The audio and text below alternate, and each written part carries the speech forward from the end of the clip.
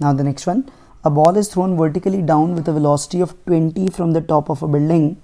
It hits the tower after some time, the ground after some time with a speed of 80. The height of the tower is just applying energy conservation. The loss in potential energy, that is mgh, is gain in kinetic energy, half m, 80 square minus 20 square. You can write, so m and m goes, so h would be 80 square, that is 6400 minus 400 upon 2 into g, which is 1020. So this is 66,000 by 20, that comes out as 300 meters. So this is option 1 correctly marked. Next, capillary tube of radius r, this is not taken properly by me, is immersed in water and water rises is up to a height h. The mass of the water is 5 grams. Another capillary tube of radius 2r is immersed, the mass of water that will rises. So just remember, h is inverse to the radius. So when the radius is doubled, height will become half. So in the first one, the volume is pi r square h. In the second one, we will have radius is doubled but height is half.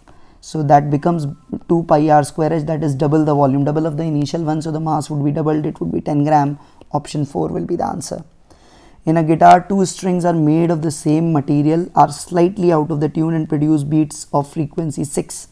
When tension in B is slightly decreased, the beat frequency increases to 7. That means if we increase the tension, the frequency of B will decrease and that beat frequency is increasing. That means B is the lower one and A is the higher one.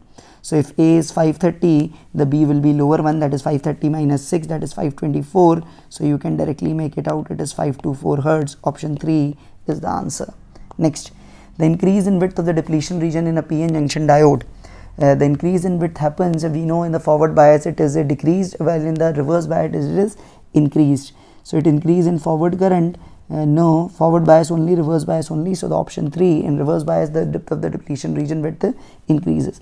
Dimension of stress, that is force upon area. Pressure is force, you know, always mLT minus 2 upon area, which is L2. So it gives ml minus 1 T minus 2, that's an easy one again. So it's 1.